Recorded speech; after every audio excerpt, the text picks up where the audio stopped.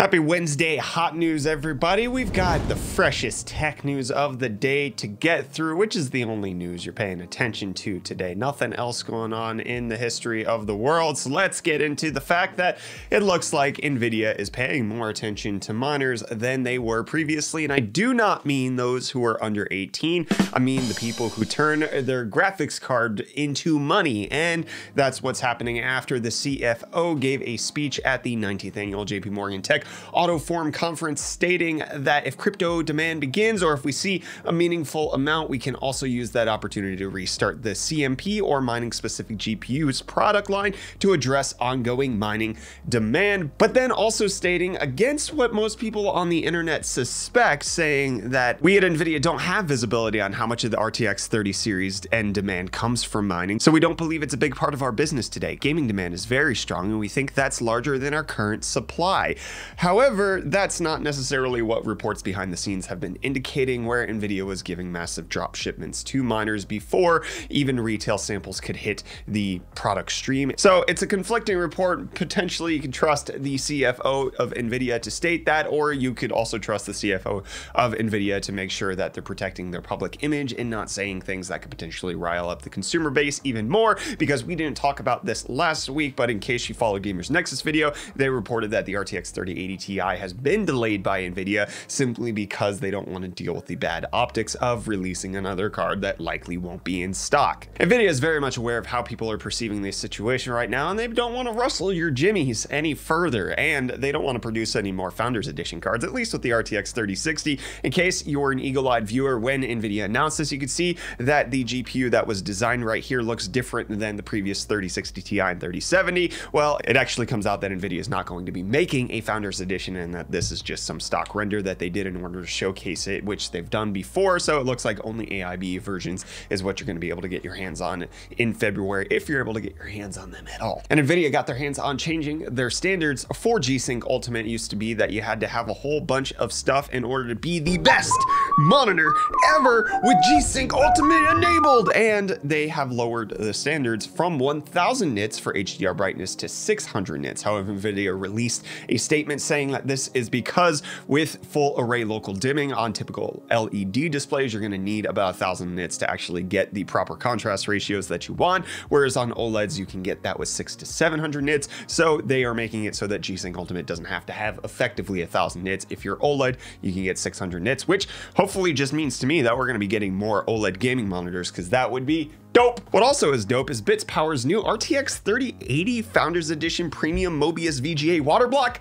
This thing is gorgeous. It looks basically like the Founders Edition, except for it's going to be shorter because it's only the size of the PCB. I think Bitspower's hitting this one right out of the park, and AMD's hitting nothing out of the park. They're bunting. That's what's going on with this. The Ryzen 7 5800G has been spotted the next gen APU, which for anybody who's been following along with my APU saga, I have retired my 4750G because it just wasn't enough for of the productivity that I do, and rather I needed CUDA acceleration. So I've swapped out from that. Anyways, the 5800G is essentially going to be like my 4750G, except for on Zen 3, so slightly faster CPU, but it does look like it's still going to be Vega graphics, which is again disappointing. And it also looks like they're still going to be limited to PCI Express 3.0, still no 4.0 support, so still being behind a generation that way. The reason I was so excited for the 4000 series of APUs is because this was going to be the first bump up from 4 cores to 8 cores, but now that it's just going to be a modest improvement to Zen 3, it's not necessarily something that I'm itching and scratching to get my hands on, but maybe I will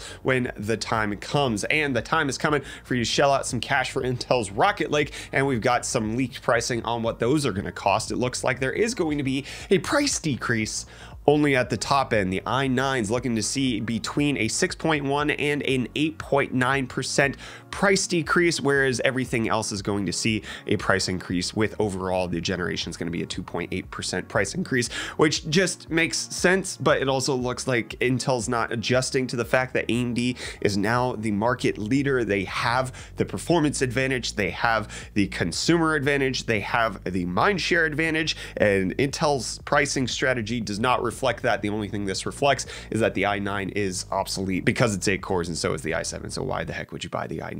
It just, why? Why? But don't worry, that's not the only expensive part. In case you want to get the full Intel experience, you're going to buy that $600 i9 11900K, and you're going to spend $1,800 on the ROG Maximus 13 Extreme Glacial motherboard. Oh my gosh, this thing is beautiful, right? It has the full monoblock. It's awesome, but it's going to be $1,830. This is coming out from ASUS themselves, saying in Europe it's going to cost 1,516 euro.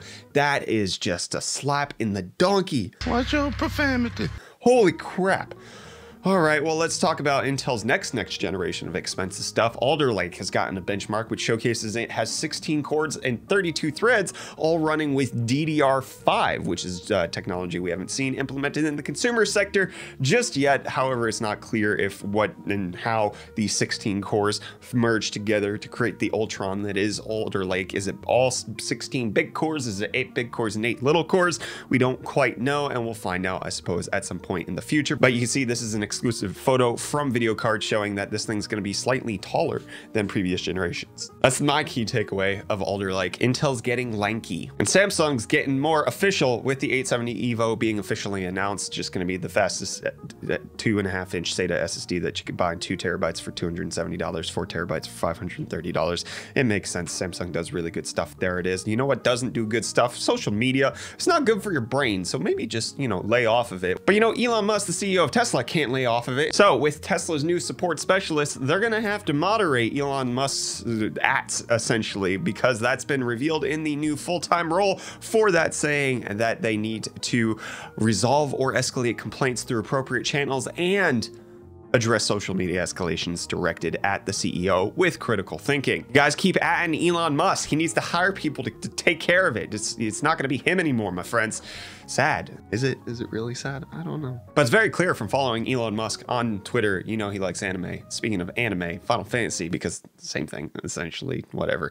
Final Fantasy VII Remake, according to a new rumor coming out of Reset Era, saying that it's going to be coming out on Steam and PS5 later this year. That makes sense because the PS4 exclusivity is up in April, a year after Final Fantasy VII Remake came out. So we should be getting it on further places. That would be great. Maybe a Xbox Game Pass? I'd love to see that. That's not what this rumor says, but I'm just talking about PC and PS5. And I'm not talking about anything anymore because that's gonna be all of your tech news for today, my friends. That is the end of Hot News. I'm so glad that you have been here with us. Hope you are enjoying your January. I will catch you in whatever it is we do next tomorrow, because we just more news. Bye.